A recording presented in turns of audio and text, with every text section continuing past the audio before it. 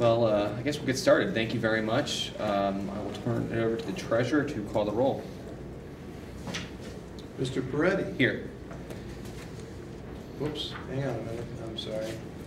Okay, Mr. Peretti is here. Mr. Brown? Sure. Ms. Zaranen? Yes. Ms. Hudson? Absent for now. Mr. Jordan? Here. And Mr. Miller? Here. All right. Well, thank you, everyone. Apologize for starting a little bit later today. I wasn't watching basketball. I promise. I was. I'm teasing. There were a lot of events today, and I Yeah. was. Well, that's a different story. Well, today's gonna be somewhat brief. We had started a new process, unfortunately, when the district had gone through some budget reductions into this committee. That was a new process, going over the personnel items sort of backwards, the way that we normally go through it, butting up against our contractual obligations to our labor organizations, what we call the 211 process. We're getting through that process. We've already approved those personnel reductions. We went over them in this committee. We went over a deeper dive in this committee. Today we're going to go over what the result was based on the community conversations and working with our various stakeholders. We'll go through a brief sort of update on that. Obviously our minutes, and go through our monthly financials, and then we're going to kind of look ahead a little bit, see what's going on. And I'll let them do that, but we do have our regular process of the non-personnel budget end. And that's what we'll go through here, I would imagine, next month in April. And at the same time, we'll be preparing our 5-year forecast. So we'll have 2 of those conversations at our next finance meeting. The next one could be a little bit bigger, just a little bit longer. We've gotten really good at doing this non-personnel side here, and it's going really smooth in getting through those different pieces. You've plenty of experience with it at this point. And that will be happening in April. And then in May and June are sort of the last 2 months before July, and school districts don't exist in July. So in May and June, sorry about that. May and June we'll be looking. Well, it's been my experience. We'll be going over what we've been talking about at the table. As we know, we have various different budgets here for school districts. You have your non-personnel, you have your personnel, and then the staff have been working really hard on putting together our capital budgets. I know we kind of got a facilities operating sort of look, snapshot what's going on. The next thing that we're going to be doing is looking at our capital budgets. And what those basically are a few different pots of money. They do different things. But looking at what we've done and what we plan on doing in the future regarding our 0.84 mills that we approved in our levy, our permanent improvement, which I get yelled at, but I call it the rainy day fund for capital. It's just the way I remember it. I apologize, because it's always a rainy day for deferred maintenance. But we have that as well, that $0.5 mil. The sale of building is fun, and a few other little odds and ends that we'll be diving into in May and June. So that'll be coming up. Next month's meeting will be big, dealing with the personnel budget and the 5-year forecast. And with that, Mary Jo, nice to see how you doing. Hi, thank you. Sorry, I just got here too, so don't feel bad. And we'll get now to the minutes, and everyone has those in their packet. We can look at those briefly, and if I have a motion to approve those minutes, in a second. Second. All those in favor say aye. Aye. Same sign for no. All right, those minutes are approved. And we will move right into our monthly financial report, and I will kick it over to Treasurer Bohoric to begin. Thank you. Okay, thank you very much.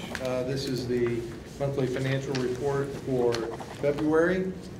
And I think you'll hear that we have pretty much nothing but favorable news here through this report. As we begin, at the aggregate level, revenues came in this month such that year-to-date we're actually, for the very first time, under plan. And all of that's driven by real estate tax collection. Mm-hmm. But this is the very first month that we've been actually on a year-to-date under plan. But not to worry, it won't end the year that way. Expenditures continue under plan at about almost $16 million under plan, and all of that drives our cash revenue, or any cash balances up by about 12 million through the month. And that's all good news when our cash balance is climbing. When we look at the revenue line items, the first one is property taxes. February, we continued through the collection, receiving advances. Unfortunately for the month, it lagged the estimate by almost 17 million. And so we went from a favorable 4 million to a 12.5 million unfavorable for the month, or for year to date. However, we already have received collections, and the settlement that will be posted in March, and that will be about 19.4 million favorable. Actually, 32 million favorable for the month, which will drive the year-to-date to about 19 favorable. So since there won't be any more property tax activity for the year, I think we'll probably end the year about 20 million to the good on property taxes. If you recall back in August, September, when we had that first half settlement, it was about 12 million to the good. This settlement ended up about an additional 7 million to the good. What drives that? Conservative estimates. We were talking about sometimes there's a change of behavior of tax collections between first half and second half. You've got a change in the tax. I don't know if we can measure this. I can't imagine it being this huge of an issue, but you have the change in tax code, which drove a lot of people to pay their full calendar year 18 taxes in December of 17. So what you did was you got the normal collection for first half of the February settlement. You got that normal collection, even though it came in December. We didn't get that till January. But you've got that second half that comes forward. It's not 20 million, it's not $7 million, but that can influence the behavior, and it can throw off the percentage that we do. We forecast or project revenue tax collections on a calendar year basis. Then we split it between first half and second half based upon history. And then you take the second half from one year and the first half of the next calendar year, add them together for the fiscal year. So you've got a lot of convoluted factors going on. This variance admittedly is a little bit larger than typical. So we'll go back. I'm going to compare all the settlement periods to what we thought they would be to what they are. Generally speaking, unless there's a flaw in our estimates, we can't control some of the numbers. They come in as they are. So now this, certainly when we do the forecast, you'll see this get factored in into the fiscal 18 results, and anything I put in for those settlement periods that drives future settlement periods. So you may see a rise as we did. Well, in the previous forecast, you saw a rise in the out year property taxes, all driven because the current year does better than planned. So when you have favorable variances, that will then trickle out through the plan. And I'll talk a little bit more because we have other favorable variances that will drive us even further in favorable on cash. And I'll give you a chance to point back to our budget reductions and the actual impact on the forecast. So property taxes, like I said, we anticipate probably be about 19.4 million favorable for the end of the year. I will tell you this, in the plan, I noted one time that we had some projected activity for May. That was an anomaly, which was something that went on in fiscal 15. I don't think that's going to happen. So I took that 9.1 million and moved it back to March, so that the March variances will be more accurate relative to plan, rather than carrying this a lower variance and then it works itself out in May. I didn't think that made any sense. So I went ahead and modified the plan. The graphs you see for the future of property taxes, the balance of property taxes, reflects that movement of estimated money from receipts from May to March. On the state aid side, it came in about a $1.5 million under plan. That we were favorable the previous month, but it did drop to about $1.5 million over plan, or 0.7%. Just as a kind of a marker, plus or minus 1.6 million on 340 million in state revenue is about a 0.5% variance. So we think we'll, right now, the state indicates about 339 million, 0.9 million. We have in the plan 341.5, so we'll be within that 1.6 million, 2 million range on this as well. The next couple of categories, restricted federal grants, property tax allocation, there's no activity this month. Of course, both of those are very much on plan. In the all other revenue line, as you look at the monthly graph, you'll see that there was a spike this month. We got Medicaid reimbursement. We anticipated it for June. We get it in February. I can't tell you, there's no real plan for when it comes in. Sure. So it's a shot in the dark. But in any case, You'd always be happy when Medicaid reimbursements come in. yeah. Just if they come in. Yes. Well, and they're delayed by several years. I mean, the calculation. Yes. I don't quite understand it. We have a firm that helps do that calculation. But I hear them go, well, this is for calendar year 2015. I look at my watch and go, wait a minute, this is really delayed. But we did get it, so that's good. So that'll be a timing deal. If March, April, and May come in very much on plan, we should be able to hit the 19 million estimated year to date for this line item. No other change on the last line. It's running a little bit above plan, but there was no activity to speak of last month. Looking at expenditures, personnel ran about 1.2 million under plan, increasing that favorable or that under plan variance to about 7.1 million or 2% under. Again, another marker, a 2% variance at the end of the year would equate to about $11 to $12 million. I'm a little surprised that we're running under plan this much at this point. I mean, it's $7 million. If we were $4 million, I wouldn't be surprised, on a relative basis. But again, rather be under than over. We'll see how that plays out. We do have a 3-pay month coming up in June, and we'll see how we play out there. Yes. Can I ask why are you surprised? I just expect to be closer than 2%. It may not sound like much, 2% to 1%, but it's still $3 million. I just think we could be a little bit closer there. And this is one of our largest budget line items, so I guess I should be okay with a 1 to 2% variance. But because it's such large dollars, I'd like to get as close as I can. It was a little uncertain because of our negotiations this year.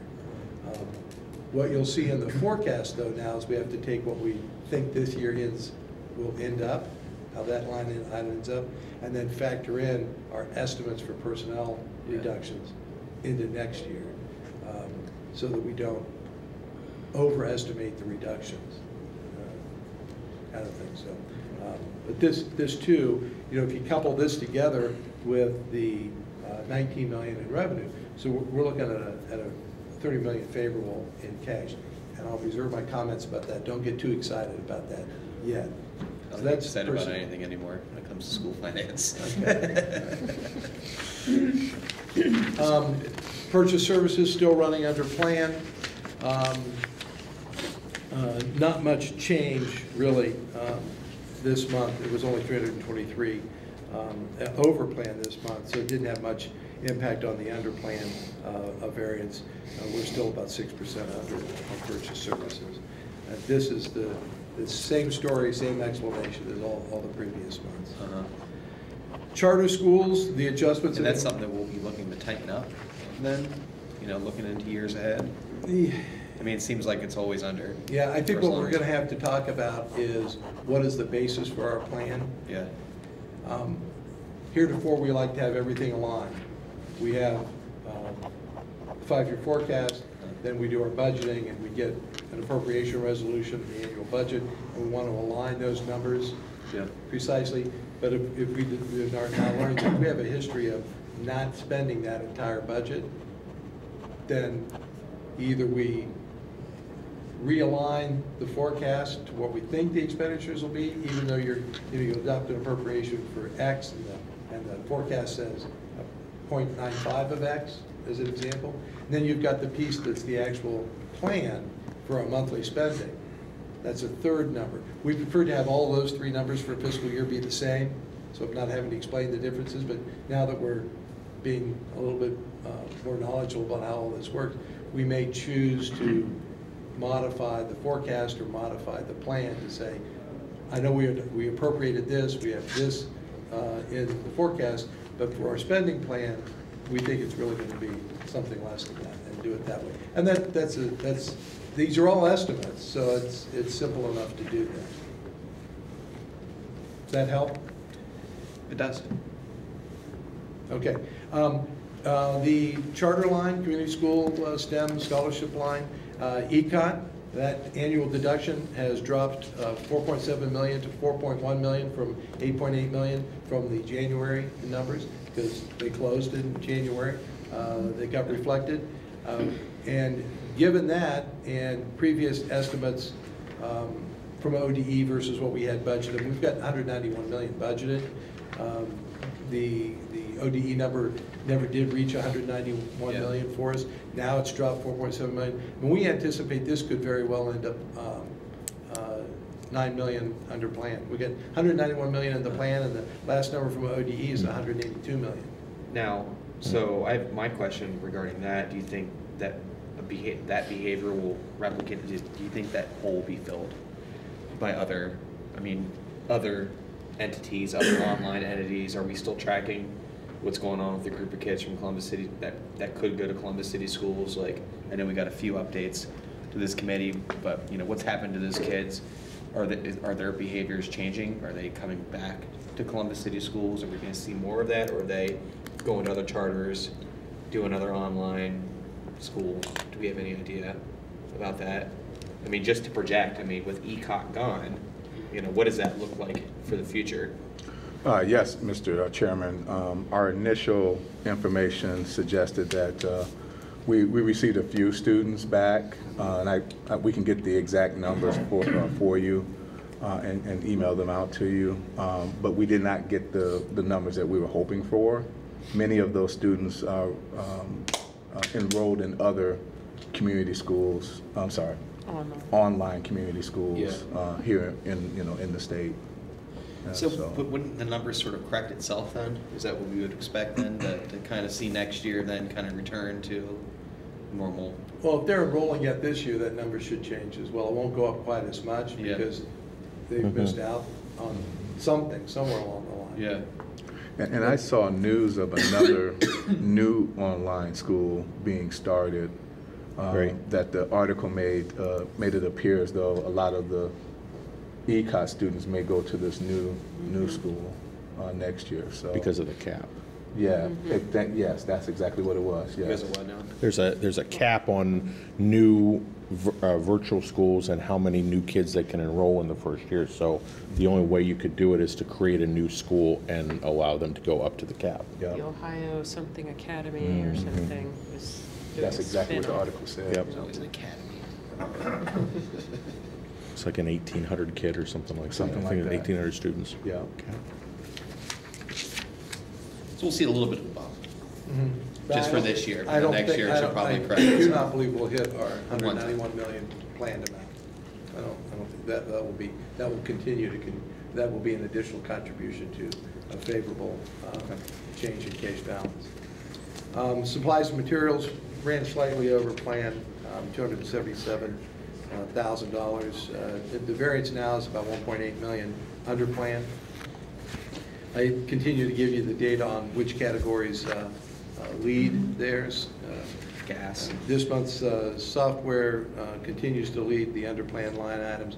Operation and maintenance, supplies, materials was still among the top three, but general supplies jumped in there for the first time.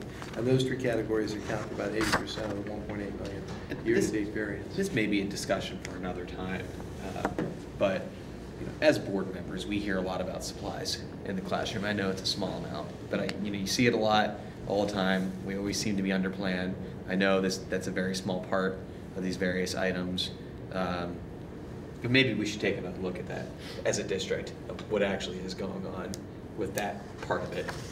I know, like you said, a lot of the other drivers are bigger materials, but it's just something that always pops into my mind, and something that I hear a lot from the community. A lot. You usually see a lot of events and different fundraising activities and stuff like that. And although I know other things drive this, the regular person that sees this and doesn't pay attention to the subject and know what else is in this line item, they're like, oh, well, you're under plan, but I got to go buy markers and construction paper for my class. So just a thought, and I know we have a lot of things going on, but at some point I would like to dive into that. And we could drill down to it, because when we say general supplies, Yeah. some of that is building level. Sure. Some of that is not. Sure, absolutely. And it's still, 73% expended or encumbered when we're 67% away through the year. So if you would assume that there's an equal expenditure, which it isn't, it still seems to be well encumbered and spent. Yeah. But it is, they still get school's not out yet. Yeah. There is a tendency to make purchases in the spring and do things right as certain closes out, not for this school year, but in anticipation of next year. And then that gets delivered later on. So, but we've got the data to dive further if you like. So I have a question, I have a question on 2 items. Sure, one would be on software. That's a pretty big gap. Do we have a big purchase coming in this quarter? Before the end of the quarter? Well, I guess it's 2 weeks. Well, they've got over 600,000 encumbered, waiting to come in to be spent. So is it a project that's planned for the summer? I don't know Be that. bought by, well, that's one question I have. And the Okay. second would be on the supplemental textbooks item. Again, that's a newspaper, I guess, with that and newspapers, periodicals, or any of those classroom items, I just, those should be done by now, I guess. They should be done, because it's school will be out soon, so just in terms of spending, I would want to see those at 0 at this point, or fully spent. Okay. I don't know. I've not delved that far down, but I'll let our executive director of budget know your questions and concerns. Okay. We'll find out again how much of this is school building level versus more district level budget line items.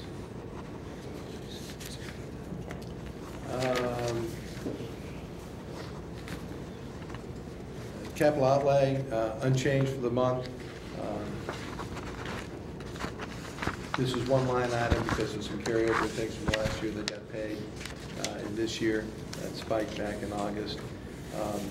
We'll likely end up over plan, but this is a $2 million line item budget. And so if it comes in at $3 million, it's $1 million over. It's large. That's just what it is. And again, was based on purchases coming forward from last year. I mean, we had pretty sure close to $2 million more in outstanding purchase orders. So, but that should end the year above the plan. But again, this is the first line I've talked about being over plan for the year. Debt service related items, no activity. The other objects line, the only thing I'll note there, while there was no activity, even though we had like 70,000 in expenses against 370 some in the plan, minimal activity there. But the activity next month is due to the March settlement, so we'll be paying auditor and treasurer fees, and that'll be that spike there. We'll see how close we've estimated those. Other financing uses, this is your transfers and advances out, and that really, you see how that's going to turn out when we get to May and June. It is running about $3 million under plan. So overall, with expenditures more than likely to run under plan, revenue to be over plan, if we're looking at potential for a $30 million improvement in cash balance, I just want to make sure that everybody remember that during the budget discussion, one of the first things we did was reduce that deficit that was projected in the October forecast by $60 million based upon such variances like this over the next 4 years. So we're well on our way to, I guess, having that, we took that into account for a reason. Yeah. And that helped reduce the deficit that we were targeting. I suppose you could look at it another way. When we started our budget reduction talk, we were originally presenting $21.5 million. We reduced that down to about 18. So that, what's $3.5 million over 4 years is about $14 million that would increase the deficit. If I expect it to be $15 million over, but I'm now $30 million to the good, that 15 tends to offset the reductions. So we're still, trying to do that soft landing and targeting a deficit that's still a deficit. Nothing that has happened here takes us out of that hole, which was in the range of 90 million after we added everything, after we had to add everything up, and then given that we should be shooting for 80, you're still in that 170 million short this far, this far back. And the only other thing I would say is the favorable variances are always good, because as we approach that 2020 mark and have to project out further than that and plan for a levy, 30 million helps keep the millage down. That's all I'll say. So that's it for February, unless you have any other questions. As you mentioned, now that I'm done with this, I'm gonna go in and get that forecast updated in anticipation of our April meeting, and we'll see how that plays out. We'll have to talk about some of the assumptions that we make there in terms of not only the impact of what's happened this year on the various line items, incorporate the budget reductions, do the estimates for personnel reductions, and then have that wonderful discussion about what do you want to put in for state revenue. Yeah. And what are we going to assume there? Nothing. And the debate begins. So how that morphs will then give us a whole different picture that it won't look like October, and it probably won't look like what we were looking at in January and February when we were doing the budget reductions, because we're probably going to have more up-to-date information, and we'll likely change some of the assumptions going forward. So that's my next step on financial reports. All right. Any other questions at all? All right. So let's go over that recap then, and then hit the budget timelines. Good afternoon, Mr. Chairman and members of the committee. At the Board of Education's March 6th meeting, board members took the first step to address the out-year deficits in our 5-year financial forecast that we've been discussing. As this group knows, we started this work back in October and November of 2017. We presented our initial work to the Board of Education at a special meeting on January 30th. I keep saying June 30th, I don't know why. At the meeting on January 30th, we started with projections of an $89 million deficit in the 4th year of our forecast, which through the work that we have done and the actions taken by the Board of Education on March the 6th, we have now moved that $89 million deficit to a $39 million in the black for the 4th year of the forecast. And we have nearly cut in half the more than $300 million deficit that we had in year 5 at the start of this process. At a special meeting of the board in February, the administration offered a number of changes to the original list that we presented to them on January the 30th. After 4 community forums and the feedback from the Board of Education on January the 30th, and numerous comments from the public online and by email, we thoroughly reviewed all of the potential reductions that we presented on January 30th with an intense focus on our personnel decisions, because we have a fast approaching deadline at the time. That deadline was March the 5th, which was the start of our teaching and staff allocation process that's required as a part of our contractual obligations with our teaching staff for the next school year. So the following is a brief highlight of some of the changes that we made between January 30th and the March 6th board meeting. We will not realign the Woodcrest Elementary school calendar to a traditional calendar. We will instead keep them on as a year-round option for them for the 2018-2019 school year. 2, We will maintain 8 internship coordinators originally marked for reduction, as well as keep 8 classroom teachers that were identified for elimination at the downtown high school. We will also maintain 15 high school teachers who had been identified for reduction as a part of an idea that we would realign our high school graduation requirements to what the state requirements are. So right now, I believe it's 22 credits to graduate from Columbus City Schools with a high school diploma, and the state requirement is 21 credits, I believe, or 20 credits.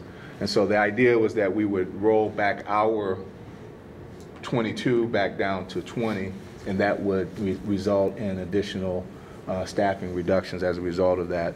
But because that's going to take a lot of planning and a lot of discussion, we decided to take that off at this time. We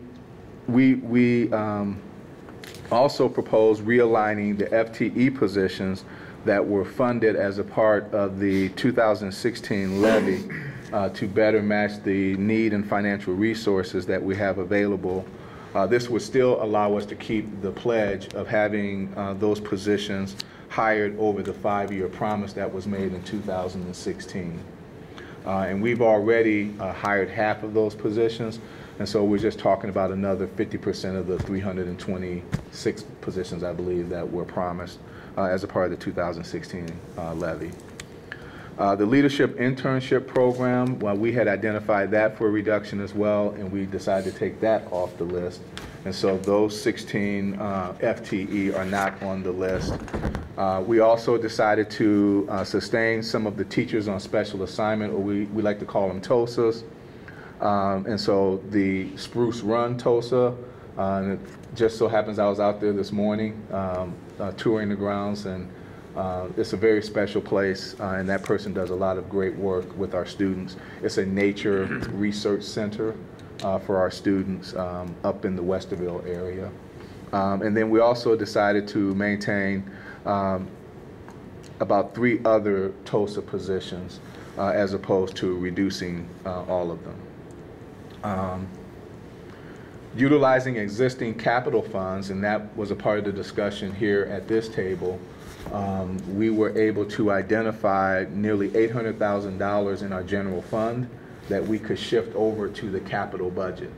And so we also made that change as a part of the proposal moving forward. And some of those items included mobile computers as an example.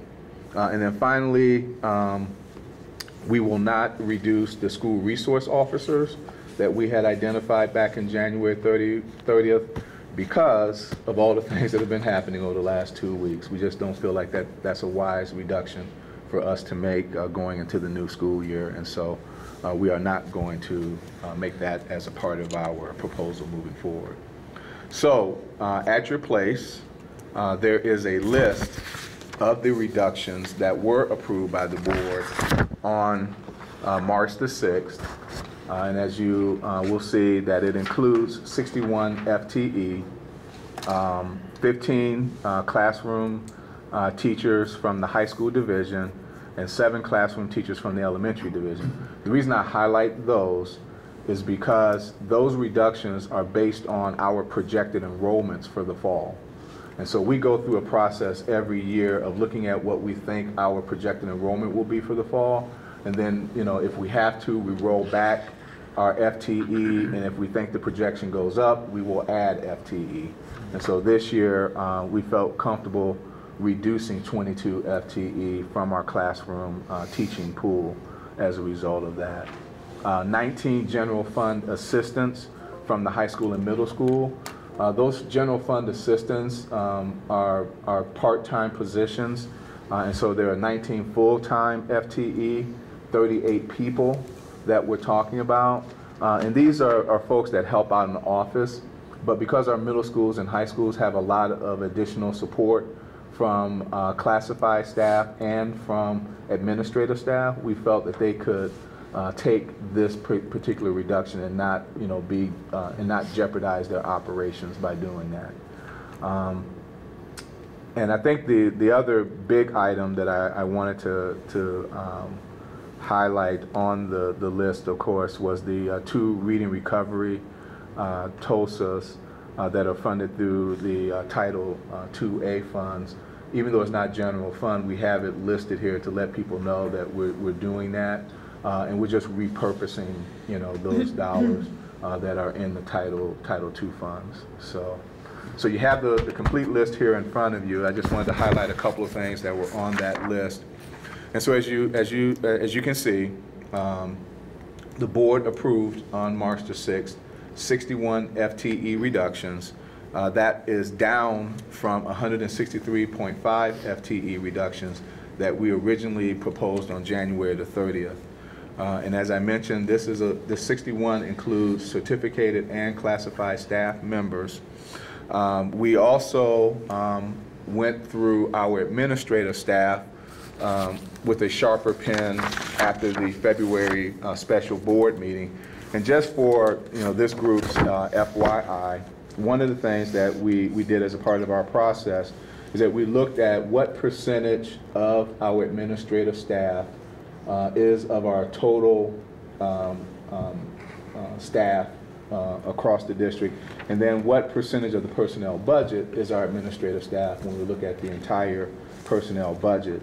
And when we did this, we found, or I don't want to say we discovered, because I think we pretty much knew that we were a small portion, but anyway, 4% of our total overall workforce is administrative staff. 55% is made up of our teachers.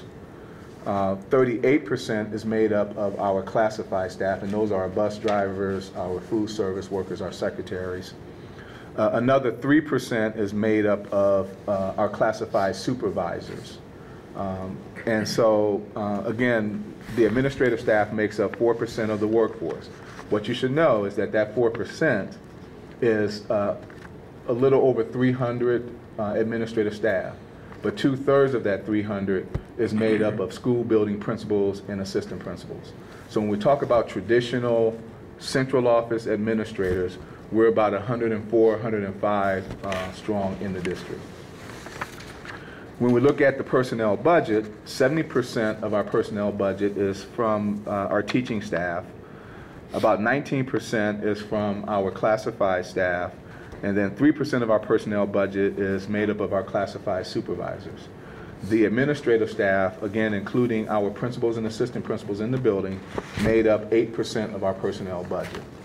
And so going through our administrative staffing, we have identified an additional $834,433, which is about 6 FTE, that we will propose to the board on March the 20th, this coming Tuesday, for reduction in fiscal year 19.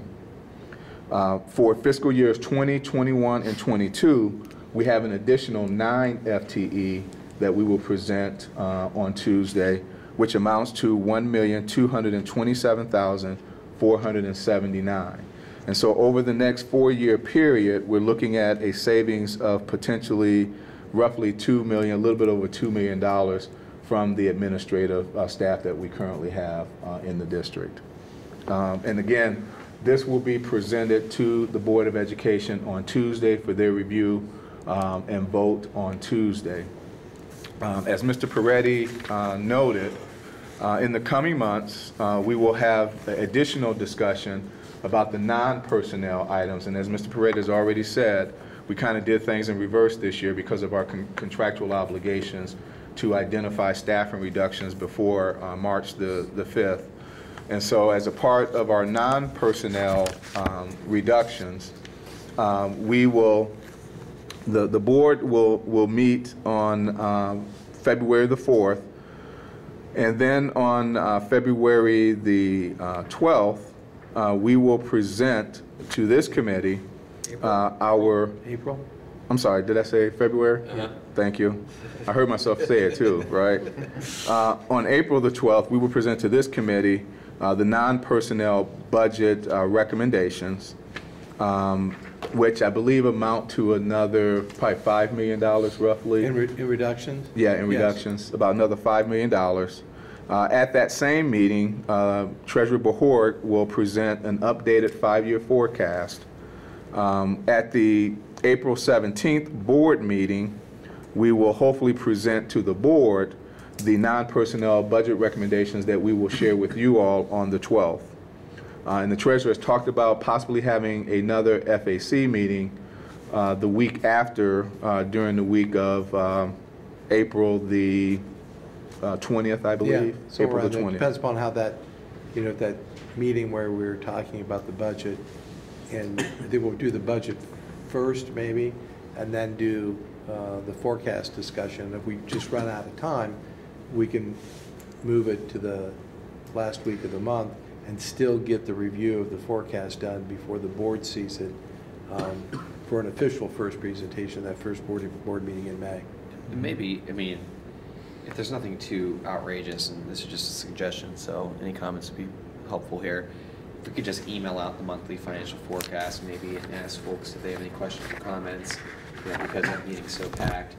Maybe we can have the monthly sent to us, any emails or questions, just email to us, and then maybe we can just dive right in then on that meeting to the budget piece, right to the forecast, just for everyone's time. I mean, if that would be okay.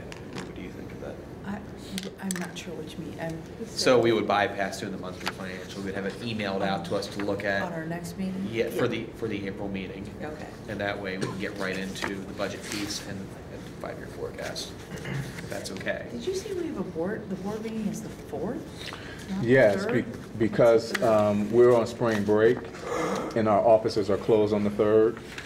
My understanding is that it's not written in stone yet. I guess JC is still having conversations with you and your colleagues about it. Not with me. Okay. First I've heard of it. Yes. All right. Well, I'll double back with him then. Yeah, it always is. Yeah. I would object to having the meeting on the 4th. Okay. Yeah. Okay. Well, I'll double back with JC. The information I had was that he was having conversations with you all about that because the offices are closed on the 3rd because of spring break. I would just move it to the 10th. Okay. All right, I'll make a note of that then and share it with him. April 10th. Okay. So then in May, on May the 1st, the treasurer will present the updated 5-year forecast to the Board of Education. On May the 10th, we would come back to this committee with a presentation of the fiscal year 2019 capital budget. And that's been something that the chairman in this committee has been asking for. And Maurice Oldham, the treasurer, and our budget director, Scott Gooding, have been working very diligently on that over the last couple of months. And we're pretty confident that we'll be ready for this presentation in May for the committee to review. Then on May the 15th, the board will have its second meeting in May. And at that meeting, we'll be asking the board to approve the update, or the treasurer will be asking, I guess we will be asking the board to approve the updated 5-year forecast at the May 15th. I said you, and that's that. Well, I guess it is us. We'll be asking for that approval. And then on June the 5th, we'll have the first board meeting of the board. On June 14th, at this committee, we will present the fiscal year 2019 annual appropriation documents and information, which we refer to as the budget, to this committee. And then either on June the 19th or June the 29th, we will be asking the board to approve that fiscal 2019 appropriations resolution or the budget. And that should be a fairly quick process, all the pieces that we've done already. I have been talking with our treasurer and team about possibly getting some personnel budget scaffolding recommendations to this committee in June, and that way we can start to look at, the quirks of a personnel budget, what that would look like, what sort of things are difficult about it, what sort of things we need to do. But I'd be very happy to see something come to this committee in June of what that may look like for the following year. So that way we will complete all of our budgetary sort of processes, hopefully next year we'll have then a personnel budget, a non-personnel budget, and the various capital budgets. So that would really like to see that in June. Yes. You're not going to let me celebrate the fact that we get the capital budget stuff done in May. Give me some time off before you want another budget. Dr. Stanley, please. I don't want to hold up the meeting, but if we could have more conversation with you to get Sure. clarification on that item and then the other item that you mentioned earlier about the supplies and digging deeper into that. Absolutely. I'd like to have a Absolutely. better understanding of exactly what you're looking for both those items. Lots of info. Great, okay. Great. Thank you. No, thank you, I appreciate it. Yeah. Do we have any questions about any of this that was just sort of laid out at all? For anyone or anything?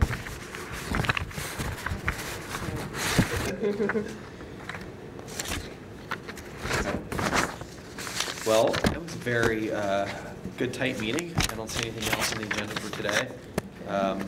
And then we will then move ahead then for our next meeting then and mail or email out then the monthly financial forecast to save time for the next finance meeting. And that way it'll enable us to dive right into the non-personnel budget and the 5-year forecast presentation. Sound good to everyone? All right. With that, I'll look for a motion to adjourn. Is there a second? Second. All those in favor say aye. All right. Same sign for no. All right, we're adjourned. All right.